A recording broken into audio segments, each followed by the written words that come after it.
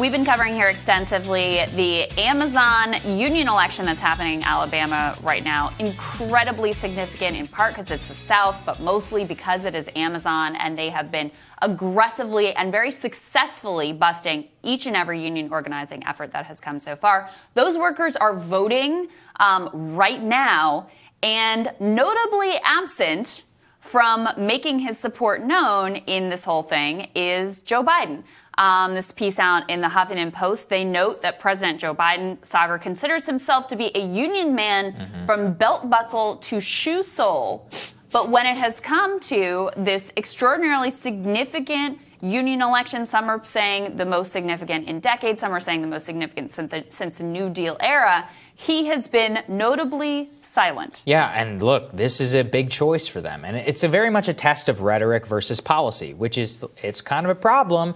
Your former spokesperson, former White House press secretary, Jay Carney, is literally global vice president of communications at Amazon. There are a lot of ex-Obama people who work at Amazon. And Jeff Bezos is a huge donor to Democratic causes. And so is his ex-wife, Not to mention the Mackenzie owner of the Bezos. Washington Post. Not to mention the owner of the paper, of who literally is in the head of every single White House official. So what are you going to do? Are they going to back this or not? And listen, I think that their silence, at least to this point, they've already, Biden met with those union representatives. He took a little bit on the chin for the Keystone stuff. But at the end of the day, he has not come out forcefully on this in a way where the White House's word and attention could very much make a difference here. The fact that, and also, what does it tell you about the press? Has anybody really even asked about this at a White House press briefing? Has anyone questioned Mr. Biden called himself a union man? Does he support the unionization? No, we haven't seen anything on that. So. And it's come to the attention of the union that's involved with this organizing effort, the Retail, Wholesale, and Department Store Union.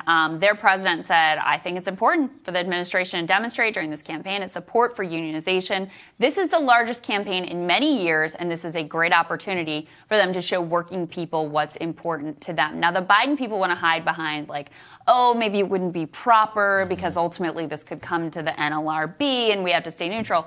That is such a bunch of baloney. And by the way, right-wingers never worry about overstepping in ways that have at times been, in my opinion, illegal, where they've even threatened workers. Remember the Volkswagen organizing drive in Tennessee where they even threatened workers like, they promised them, if you don't unionize, we're going to get you more work. Subtext being, if you do, this plant may leave the state. They're happy to weigh in on that. And this article makes the comparison to Ronald Reagan, who famously weighed in on the air traffic controllers dispute against the union. And that really did set the tone for decades of union busting and absolute hostility from the right and sort of antipathy from the Democratic Party with regards to unions. So, look, if you think about this, over the past few decades, since the Bill Clinton era, since the DLC era, Democrats have basically sort of supported unions rhetorically. When it's convenient, they'll support them, but they haven't actually done anything to back them